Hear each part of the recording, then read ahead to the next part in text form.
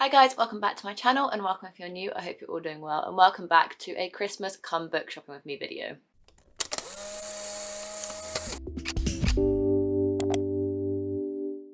Oh my god, I've been so excited to film this video. I may also be a little anxious because I have like no money in my bank account, but we're gonna make it work because I cannot go this year without reading any Christmas books. I am so in the festive mood, it's unreal. I'm wearing my first kind of like wintry Christmas jumper and I've been listening to Christmas music all day and I just want to read all the Christmas books. I have a few on my like physical TBR already, but I want to add to that collection and just really immerse myself into the Christmas stories this year. So I thought it'd be fun if you guys came along with me and brought the books with me because I love doing these videos and you guys seem to love them as well. I kind of already have an idea of what I want to purchase this year just with the budget that I have in mind, as well as the books that are kind of really drawing me. So when I have like a limited budget, I really just buy the books I'm like really high on my radar rather than just kind of buying loads of different books that kind of tickle my fancy. I just kind of really prioritize. So I kind of already know what I want to buy, but I still thought it'd be fun if I sat down with you guys and brought the books on camera because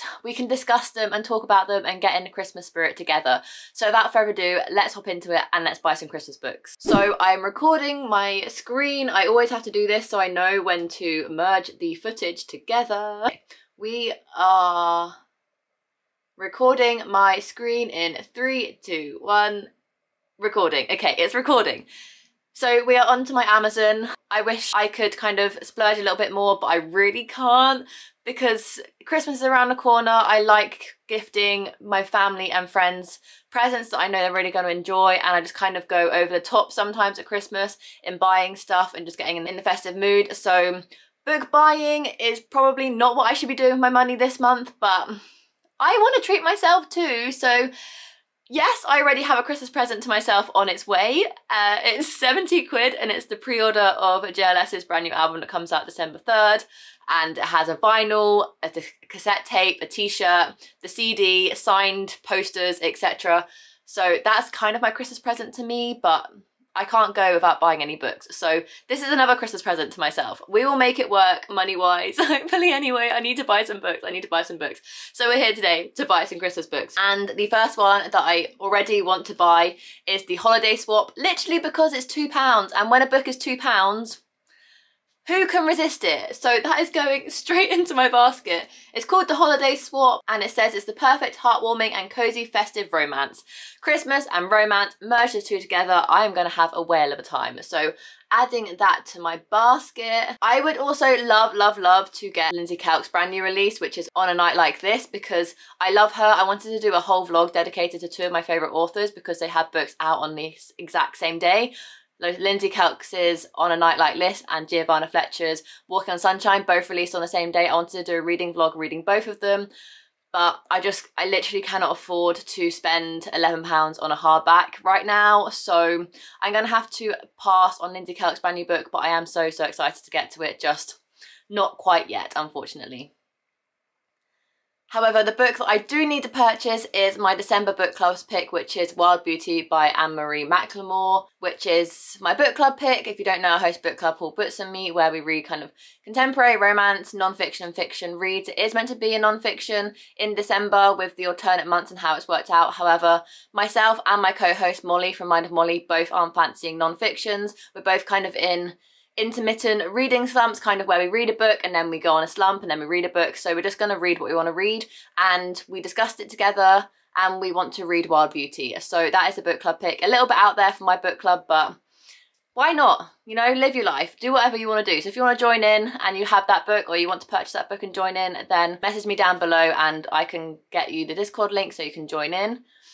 I would also really love to get the book, The Christmas Bookshop by Jenny Colan, but once again, it's a hardback and I just can't afford hardbacks right now, but that is a Christmas book that hopefully I can read next year when it comes out in paperback.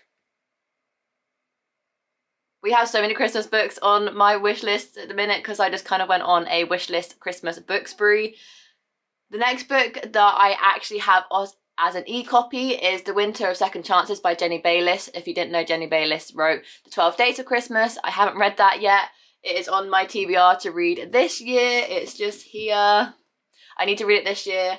But her other book also intrigued me, and it was going for like 99p on iBooks, so I got it while I could and saved myself the £6 if I got it as a paperback.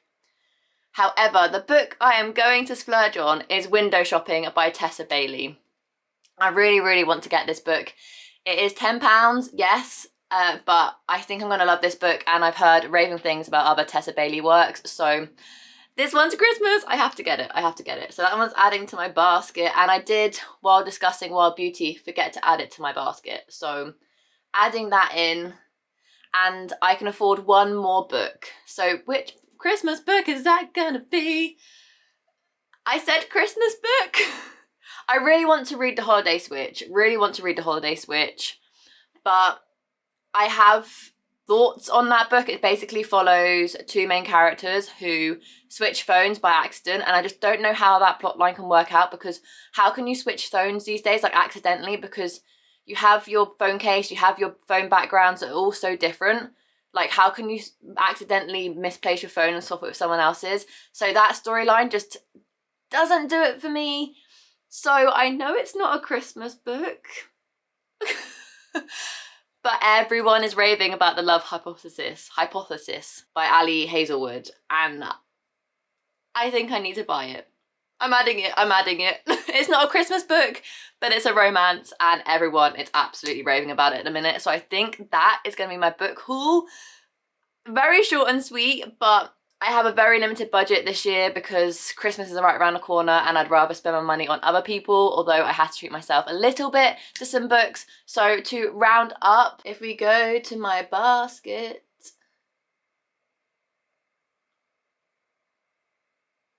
I have no idea what The Love Hypothesis is about, but everyone is raving about it, so I'm buying it.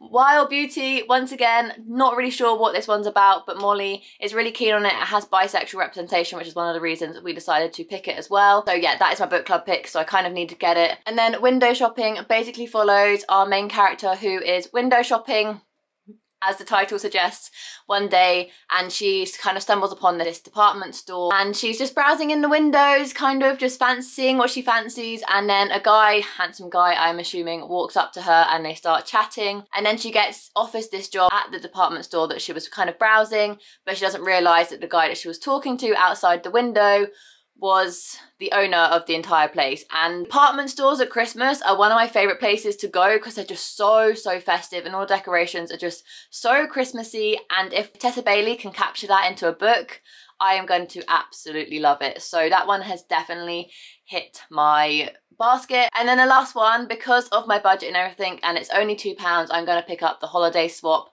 by Maggie Knox. I'm not really sure what this one's about, so I feel like we need to have a look. To make this video a little bit longer, because I realise it's only like 10 minutes long, one of my shortest videos of this kind ever. But this one basically follows, let's read the synopsis together. Ooh, Taylor Jenkins Reid has written an utterly adorable pitch perfect romance. So I can't complain. I do love a bit of Taylor Jenkins Reid.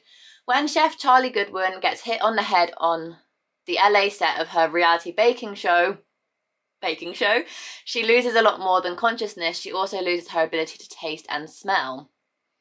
COVID?